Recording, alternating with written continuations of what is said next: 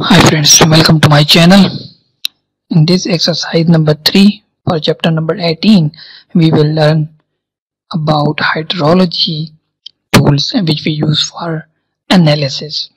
Civil 3D provides these two very useful tools to help you analyze the drainage performance of your surfaces, water drop and catchment. We will use these two in this exercise.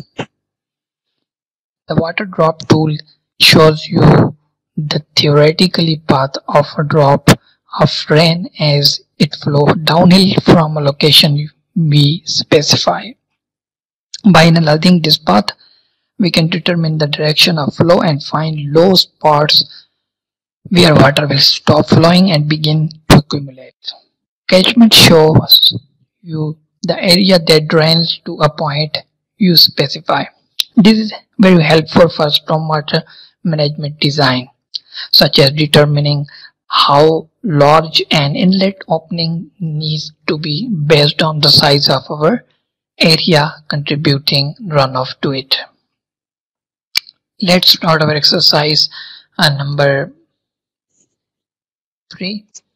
We already created these design surfaces for our project. If you want to learn that how can we design these surfaces, watch a previous video of chapter number 18. Go to Analyze tab here and you will see flow path. You can select water drop here,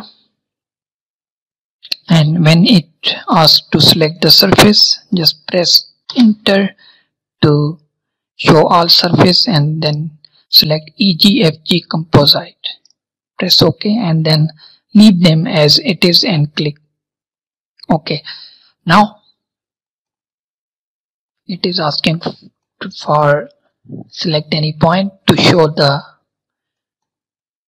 flow path.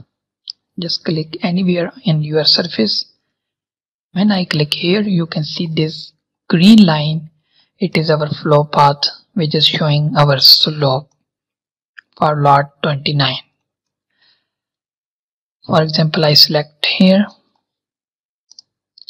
and it's mean it will flow from here to here, which we have here our inlet.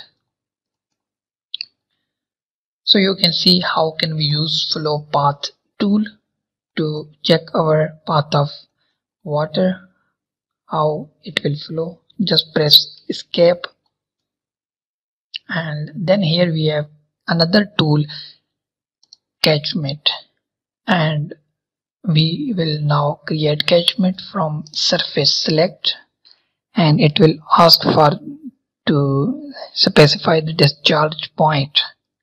I want to check the discharge of my inlet, that how much it is catching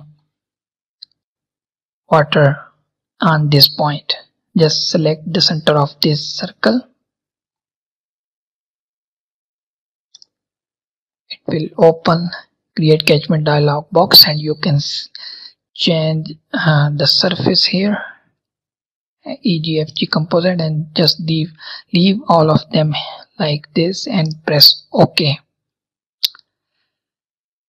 Now you can see this blue outline. It is our catchment area, which means this inlet will catch the water from here, here, and all lot will flow like this. Here our water will flow and come here, and they will go to our inlet. This means our design surface is very accurate, and our stormwater piping network, it's also good to catch the whole area of for water flow. Just press escape to clear the selection.